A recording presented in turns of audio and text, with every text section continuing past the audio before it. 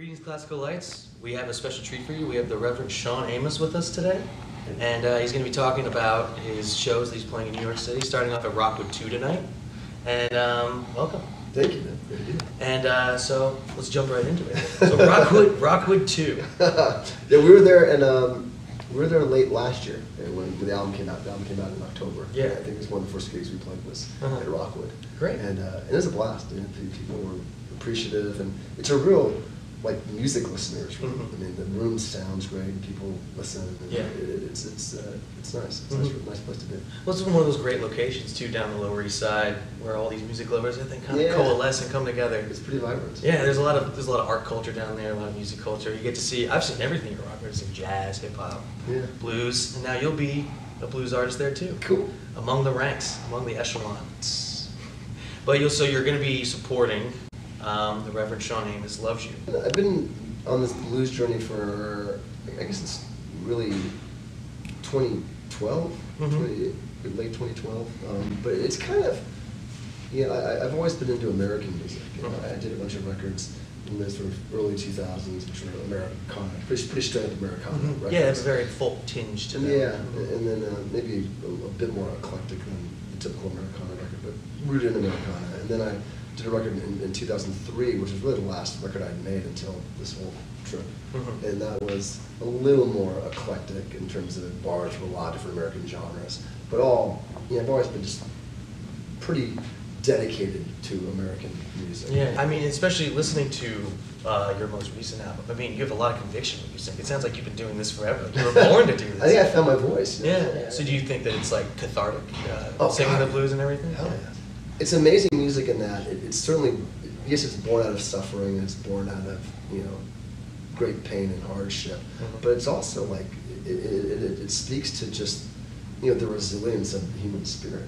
I think so too. Ultimately, to me, it's a very triumphant music, not a downer music, and the name of it is almost like what it has working against it the most. Yeah, right, absolutely. It's like if you're gonna do like a brand makeover, it's like how can you call it something else other than that, because it makes it sound like it's a downer, but it's not down at all. Man. To me, it's really joyful and really celebratory because it shows that we all can overcome and that we all are really connected by these very base things. We all want to do right by ourselves and do right for the people in our lives and want to work and want to be noticed. And it's all pretty basic stuff. You play classical music for a bunch of 20-year-olds by and large, they're not going to get it. But blues seems to work like across the board. Yeah, of course. And that's pretty amazing.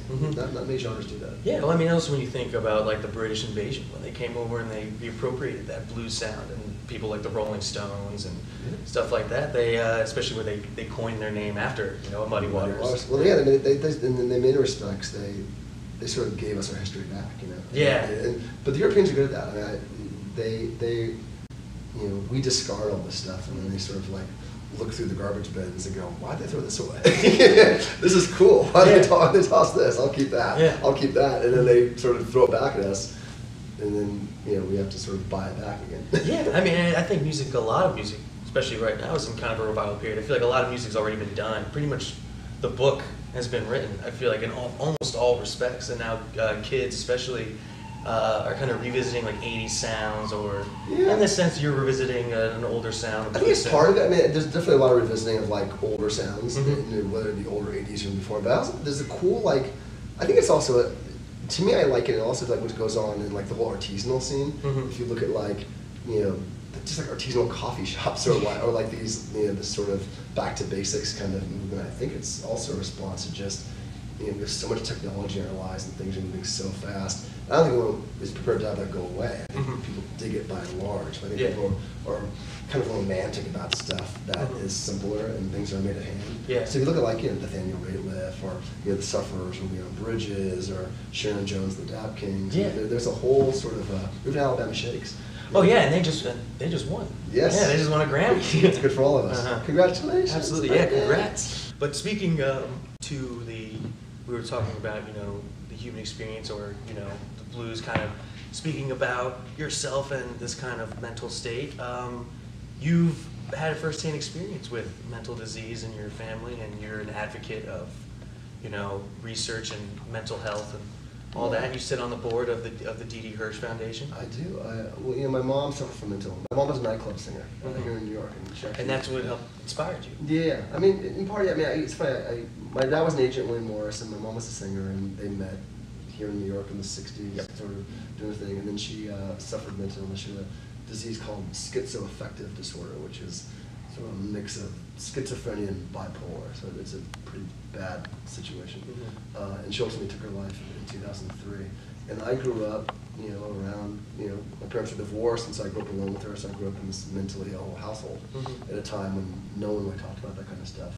And still, too few people talk about it. But back then, you know, no one really talked about that stuff. Oh, absolutely. And there was a big stigma around that stuff. And so when she died, I made a record that was in part a tribute to her, and part me just trying to grieve and deal with my own. Of course, yeah, and that was kind of your seminal record too. Yeah, I'm proud of it. Thank you, Shirley May. It sort of got, you know, it got a lot of traction.